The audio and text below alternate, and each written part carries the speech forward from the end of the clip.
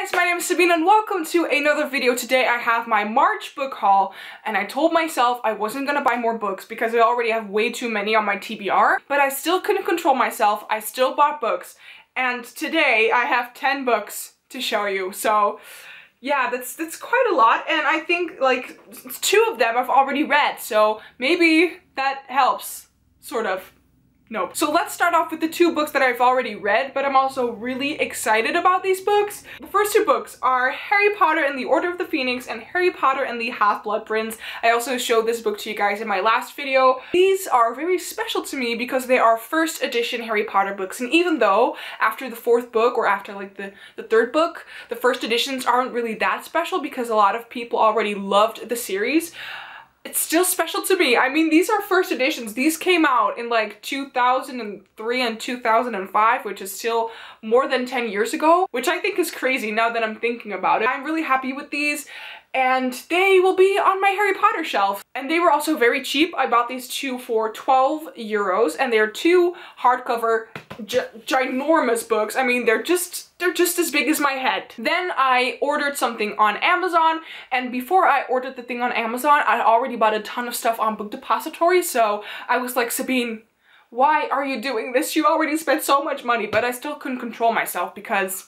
these books were cheap. And that is 99 out of 100 times the thing why I bought books, because there was a reduction, there was a sale going on.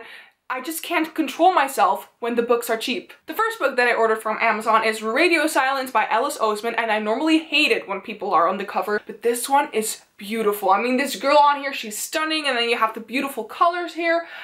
I love it so very much, and I bought this because my friend Karis from Karis on Reading, this is one of her favorite books, and I just want to read all of her favorite books, even though I still haven't read any of them. I have bought them all. I don't know too much about this book. I know that it is a UK contemporary book and I want to read more UK authors. I believe that this is about a girl, and all she wants to do is she wants to just study and she wants to get to her goal, and she will not let anyone or anything stand in the way until she meets this boy. But then trust between them is broken and the main character needs to find her way again. It was only 5 euros, so that's kind of why I bought it. A ton of hype has been surrounding this book, and that is Simon vs. the Homo Sapiens Agenda by Becky Albertalli. I've been meaning to pick up this book, but when I saw it for only 10 euros and it's the hardcover, I was like, I need to get it right now. This is a contemporary book about Simon, who is gay, and he is talking to this boy online while sending emails, and then someone in his class finds out that Simon is talking to this person and that he's gay, and then he blackmails Simon. That's all I know. That's all that I need to know. I've heard that it's really cute and adorable, and I just really want to read contemporary. I've just really been in the mood because of this good weather. It's like the sun is shining. What? That never happens. And I believe that Becky Albertalli is also coming out with a new book this spring, and I also really want to make my most anticipated spring releases video, so look out for that one. Then something else than contemporary. Here I have A Study in Charlotte by Brittany Cavallero. I am also a huge Sherlock fan. I love the show, it's amazing, it's one of my favorites, and this is a sort of not Sherlock retelling, but the 2 main characters in this book are descendants from Watson and Sherlock, and I believe that they're gonna solve some sort of murder, I think, that happened on their private school. Sounds good to me. And the second book, the last August or something, just came out, so it was enough reasons for me to buy this beautiful book. So those were the books in my Amazon order, but before that, I bought books on Book Depository, like I said, and I don't know what it is with Book Depository, but the last couple of 2 to 3 months, a ton of books have had some sort of reduction. All of the paperbacks are like 10 to 20 to 30% off, and I just can't control myself because all of the UK paperbacks are like 6 to 7 euros, which is so cheap. So the first one is Wing Jones by Catherine Weber. Okay, guys, look at this.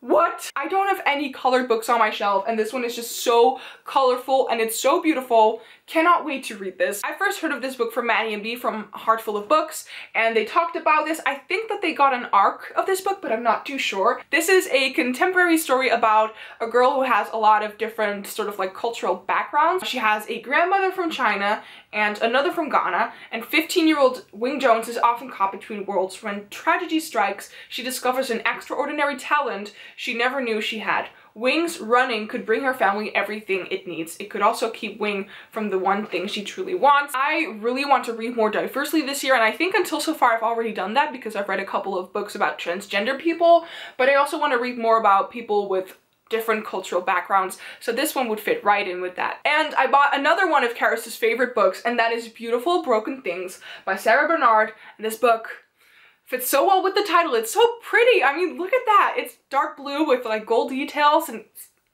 exactly what I want in a book cover. Sarah Bernard also just recently came out with A Quiet Kind of Thunder, which is also a contemporary book, and I've heard amazing things about that.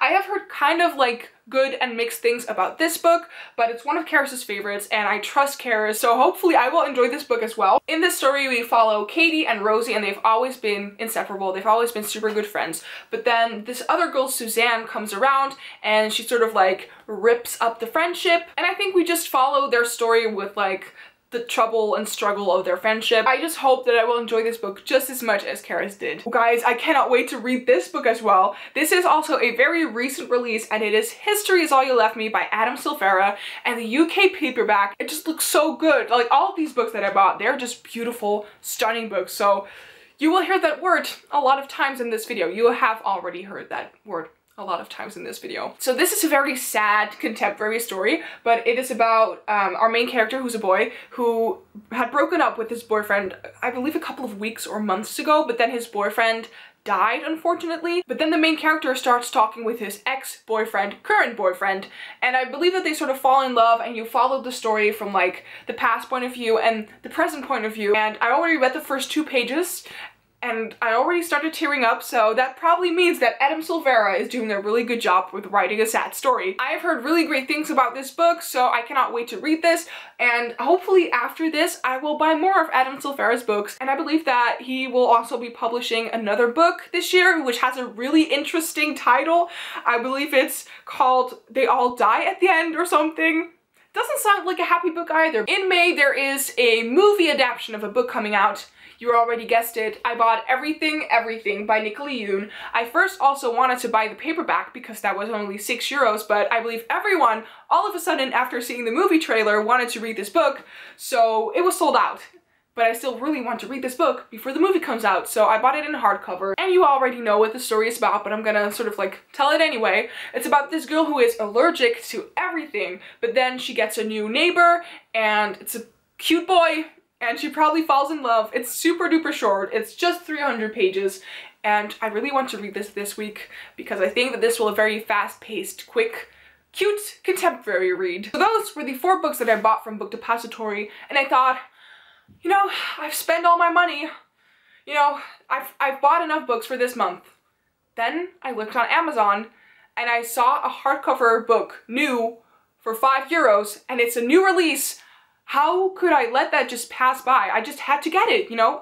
You feel me? Okay, everyone has been talking about this book lately, and I just think that that's great because I think that this is a very important read, and it is The Hate You Give by Angie Thomas. I'm sorry for the reflecting thing. It's the sun. I am so excited to read this. It has gotten amazing reviews. I even looked it up on Goodreads, and I think that it has like a 4.75 out of 5 stars on Goodreads, which is just mind-blowing. That's like the highest rating of a contemporary book that I've ever seen. This book is really important because it has to do with the Black Lives Matter movement, where, especially in the US, a lot of black people are being shot by police for no really just an exact reason. So in this book, we follow Stark Carter, who just sort of lives between 2 worlds. She's grown up in this poor black neighborhood, but then she also goes to this sort of like white prep school, and then her childhood best friend gets shot, but the people cannot really find a reason why her ex-best childhood friend was shot. But I believe that the only person who can really like clear up this situation is Star, and she has to deal with that. And I think that I will be reading this very soon because it just sounds really good and important, and I definitely want to read this before the end of this year. So those were all the 10 books that I bought this past month, and I'm not allowing myself to buy any more books until like May. And I said not buying because I will be turning 18 on April 14th, so I can ask for books for my birthday. So yeah, thank you guys so much for watching this video. I hope you enjoyed it. If you did, please give it a thumbs up and subscribe to my channel to see more of my videos. You can also follow me on Goodreads, Snapchat, and Instagram. I will leave links to all of that in the description down below, so you can check it all out. Again, thank you so much for watching this video, and I will see you guys next time. Bye!